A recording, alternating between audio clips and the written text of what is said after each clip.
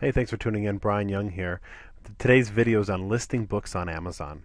Now, I'm an Amazon FBA seller. FBA stands for Fulfillment by Amazon, and essentially means that when a when a customer buys one of my products, one of my books, Amazon handles fulfilling because Amazon has all my books and all my products at one of their various fulfillment centers throughout the United States.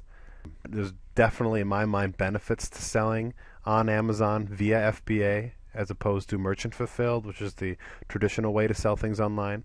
If you're interested in Amazon FBA, check it out. Google FBA or search YouTube videos. You can even do some research on FBA on the Amazon.com website. They'll give you all the reasons why Amazon FBA might be for you. Now, there's 3 steps for listing books on Amazon: the listing phase, the labeling phase, and the shipping phase. So I'm going to kind of very quickly go through each phase to help you have an understanding on the best way to list books for sale on Amazon. Now, I utilize Scanpower as a listing service. I'm going to show you here. Scanpower.com. Scanpower is a third-party company that offers a listing service. So offers the software for you to be able to list your items on Amazon quickly in a customizable format. Now, pricing will vary depending on what you want. We do the Scanpower listing package, which comes with unlimited listing, unlimited web source, unlimited repricing. There's some other packages, other products and services that they offer that you should check out. Excellent company. I also have on my desktop here a Teo desktop scanner. It's a barcode scanner that just helps speed the listing process along. Instead of having to enter in numbers by hand, I can just scan them and quickly move through books at a faster rate. I use a Dymo label writer 450 to print out barcodes for each of my products.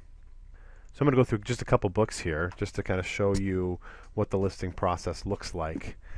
This is once you've signed up for Scanpower, this is what Scanpower list looks like. And so I started a new shipment. And up here is where you'd enter your barcode numbers. So I'm going to enter a barcode number of a book here that we could sell on Amazon. So this would be the step after you've collected all your inventory, you've gone to the book sale, you've done your sourcing, and now you're going to enter in each item just to let Amazon know that you have this item and you'd like to sell it. Okay, so this is the book that I have here. I have a hardcover. This is a rank of 142,000.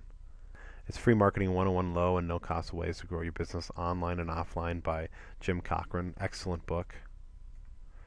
Okay, so here's where you're going to want to enter your MSQ number. And this is a number of your choosing. This number is not seen by the customer.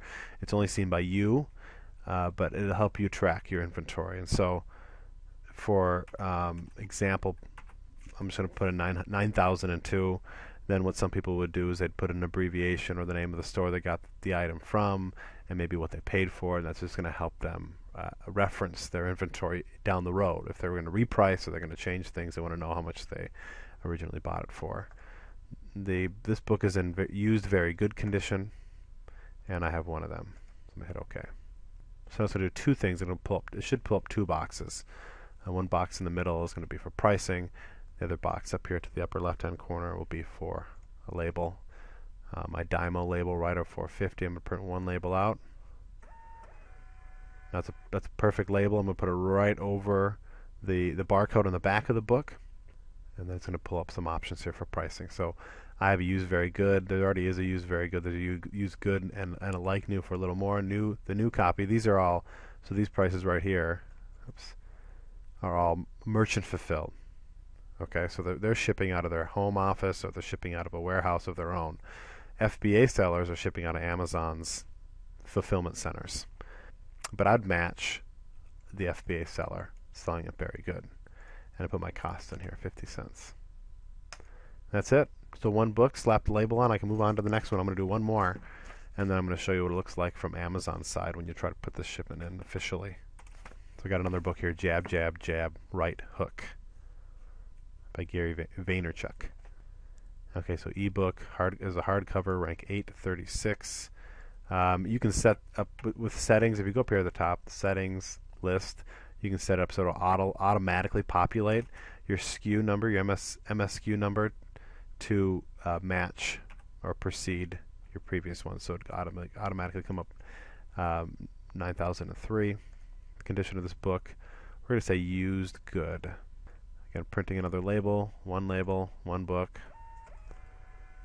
Well, now I'm taking the label and putting it on the back of the book to cover the barcode, so people at the Amazon Fulfillment Center don't get confused.